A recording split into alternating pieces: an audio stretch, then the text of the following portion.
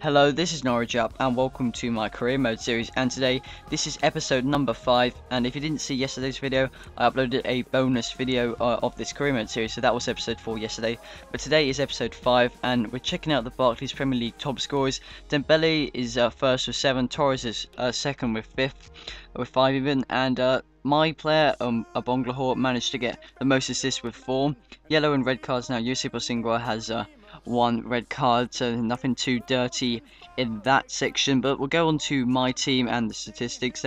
Shay Given, 5 appearances, 2 clean sheets, not too bad. Brad Guzon has only played 1 for him. Abonglahor, 6 games, 1 goal, 4 assists and 2 clean sheets, not bad. Benteke, 2 appearances, 1 goal and 1 clean sheet as well. Lewandowski, 2 games, 3 goals. He's obviously injured at the moment. Wyman, 3 appearances and 2 goals, which isn't too bad.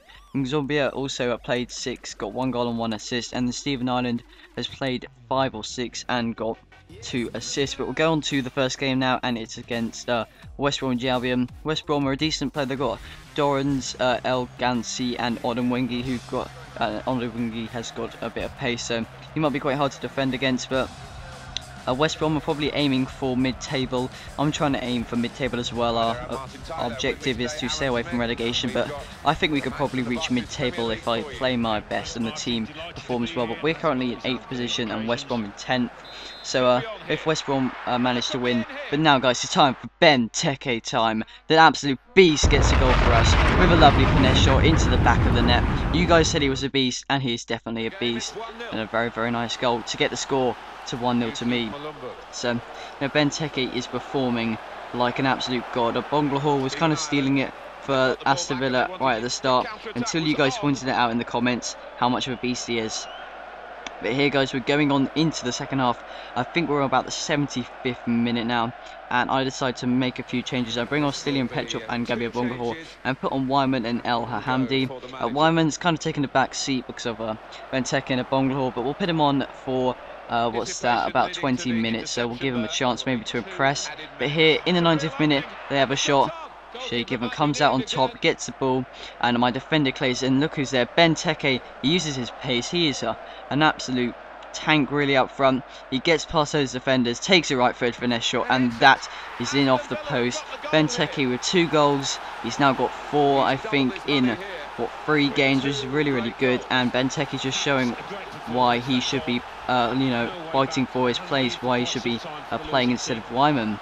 So yeah, very nice goal for me to make the score 2-0, and that is how it finished at full time. 2 goals from Benteke to make us go up, hopefully maybe a few places in the table.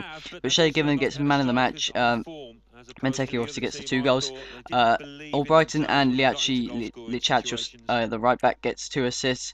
Passes completed and dribbles completed was all to Stephen Ireland, and yeah, that is the match statistics and player ratings. But we'll go on to the next game, and it is against Fulham, and obviously this guy's is on world class, just so you remember, so this is quite tough for me.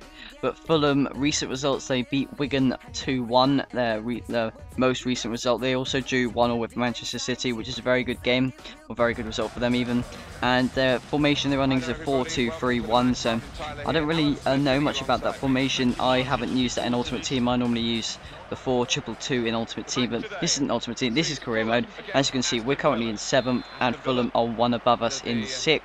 And we're starting the game with Benteke.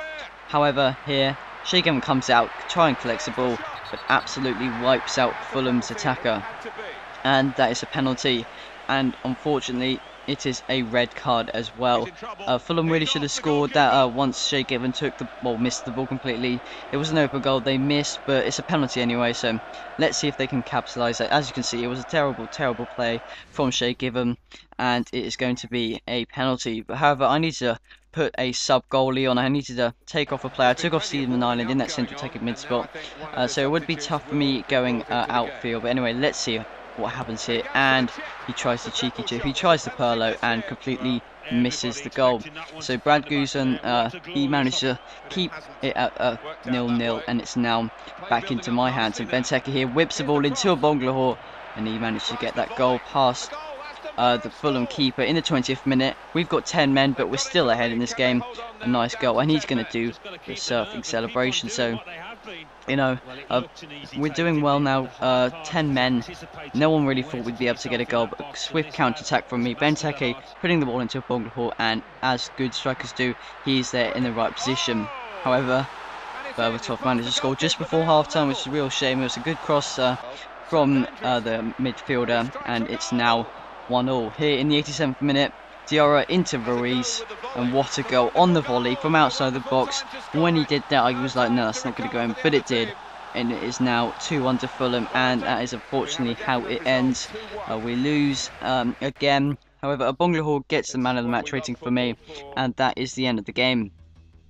So quite disappointed in that game. As you can see the results, Liverpool win 2-0, Man United win 4-1, Spurs and Chelsea draw 2-2, Swansea and Wigan drew 0-0, West Brom and Manchester City draw 1-0, and West Ham lose to a team that I just couldn't see on the screen. Anyway, Shay Given obviously has to miss a match for one game.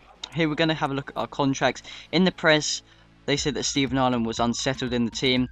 No one told me in an email or anything like that, so I decided to give him a extension on his contract. He was an important player for me. He still has I think he has 2 years or 1 year left. I think he probably has 1 year left actually. So I decided to give him a new contract, give him $40,000 a week, and here we're told that he does not want a new deal. So that means he wants to move. That means he would like to move away from the club, which is quite disappointing. However, that is how the episode is going to end. If you want to see more on if Stephen Ireland's going to say, make sure you tune in next Monday. Or if this video can get to 8 likes again, I'll upload a bonus episode as soon as I can. So thank you guys for watching, and I'll see you next time. Goodbye.